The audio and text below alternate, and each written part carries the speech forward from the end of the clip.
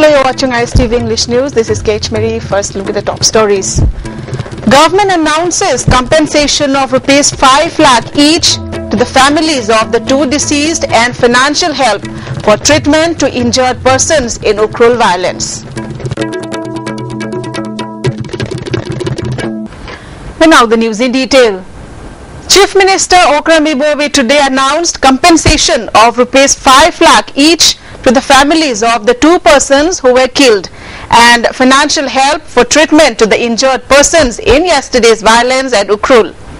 Chief Minister Okram Ibobi, Deputy Chief Minister Gaikhangam, Health Minister Phongsathang Tonsing and Deputy Speaker Prashant Shimre visited the injured who have been admitted and are undergoing treatment at Janims at Reims today.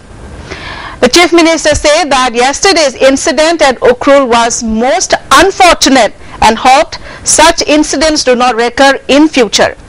The exact reasons behind the incident will be clear after inquiry and post-mortem reports, and efforts are going on to retrieve the arms seized by the protesters from the police personnel, he stated.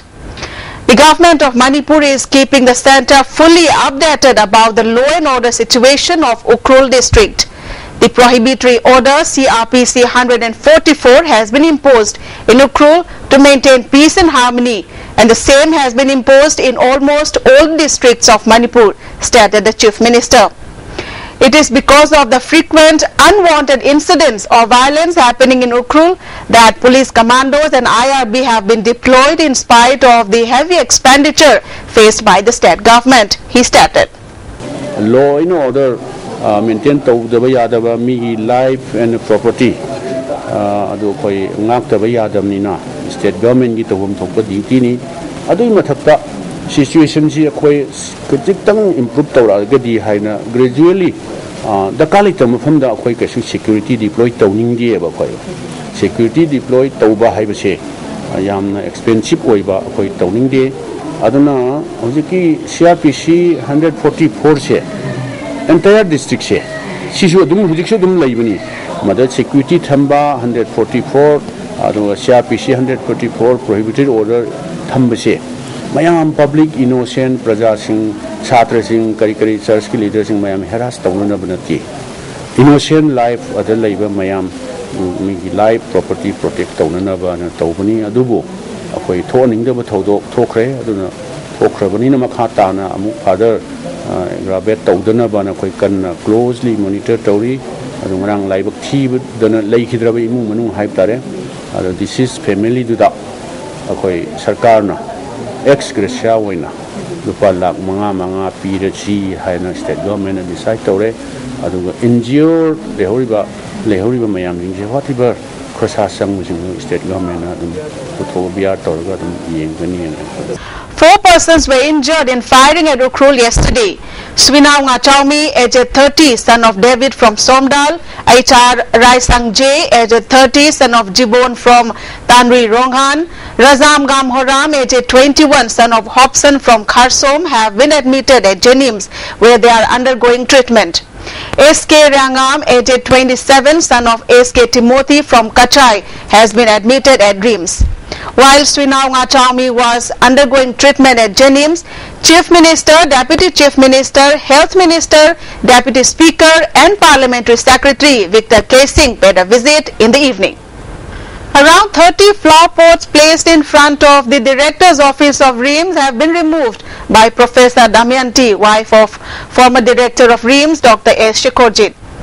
As per reports received by ISTV News, Professor Damayanti came early in the morning with the tractor and took away the flower pots.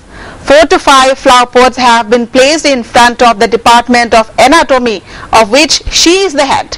This comes in the wake of the removal of Dr. Shekhorjit from the post of Reims Director following the directive of the Union Health Ministry and Dr. C.H. Arun Kumar being given the charge of Director.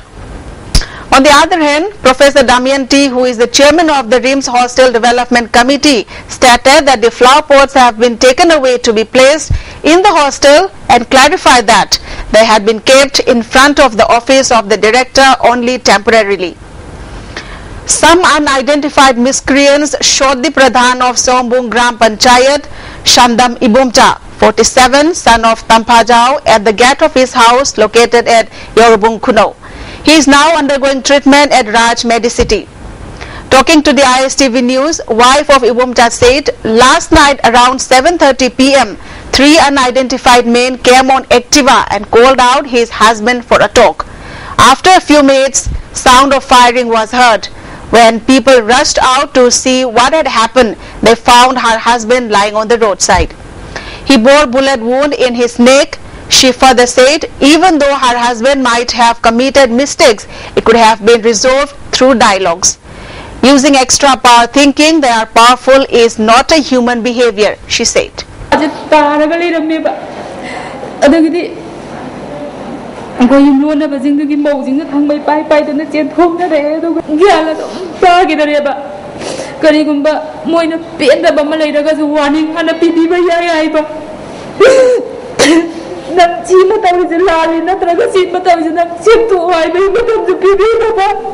President of BJP Manipur Pradesh, T.H. Chauba, has expressed happiness over the joining of 3 new members, including 2 ADC members and 1 former minister to BJP.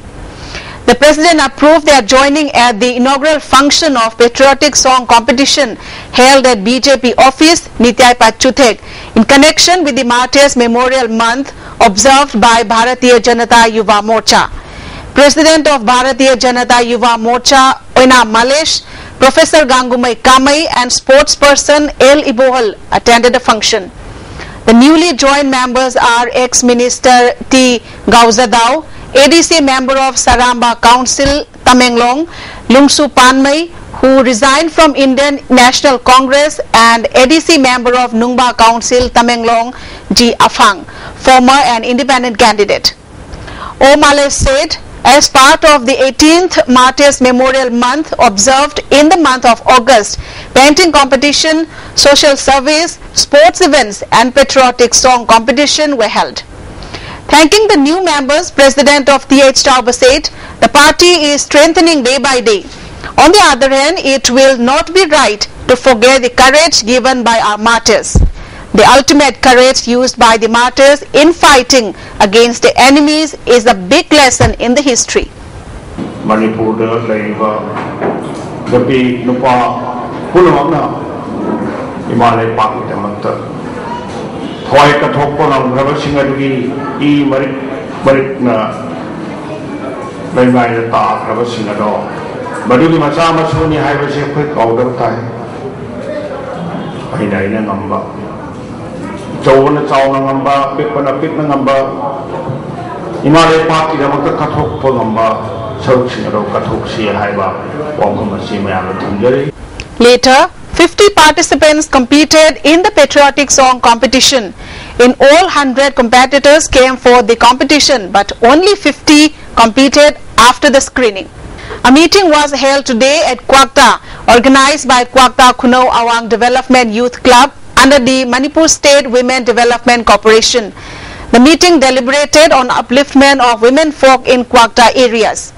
BSO Bishnupur A. Kameshwar has asked the widows and elderly persons to submit their account numbers in order to avail of monthly pension. Social worker Muhammad Abdul Malib encouraged the people of Kwakta to take advantage of the opportunities given by the state government. He also appealed to the women folk to stop the use of tobacco products which will lead to health problems. Due to frequent occurrence of various unwanted incidents, beneficiaries of SCGP said they are unable to take up new threats.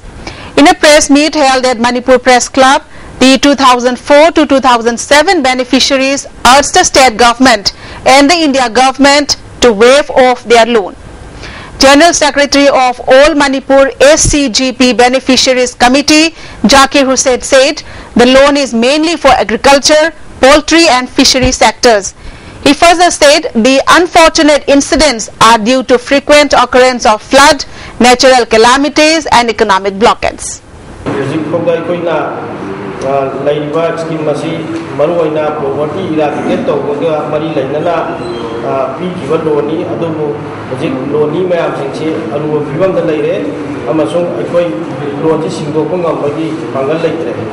Maram aduna koida laiban loan gi amount asi sarkarna athu matamda khanna biraga kothokyu haiba abinduni koida thamjari.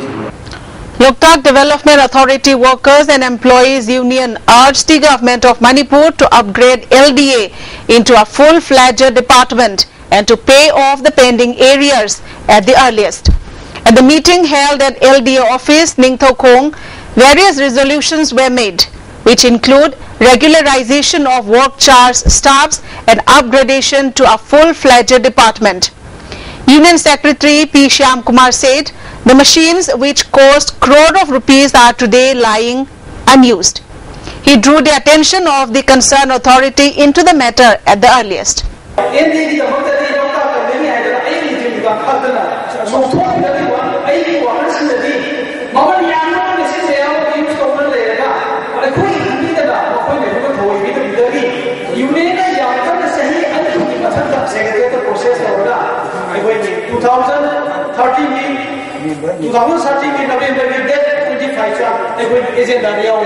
And now some national and international news. Japan today agreed to work with India in inventing treatment for the sickle cell anemia after Prime Minister Narendra Modi sought help for finding remedy to the deadly disease commonly found among tribals in India. Modi, who has been keenly looking for a remedy to the disease since his days as Chief Minister of Gujarat, discussed the issue with Nobel Prize winner for Medicine 2012 S. Yamanaka when he visited the Kyoto University. Prime Minister Narendra Modi received a presentation from Kyoto Mayor Daisaka Kadokawa on how the ancient tradition of Japan's cultural capital has been preserved while building it into a modern city. A day India signed a pact to develop Varanasi on the pattern of Kyoto. During the over 40-minute presentation, Mayor Kadokawa explained how Kyoto was cleaner by its citizens. Noted writer and senior BJP leader Mridula Sinha was today sworn in as Governor of Goa following the resignation of B.V. Vanchu.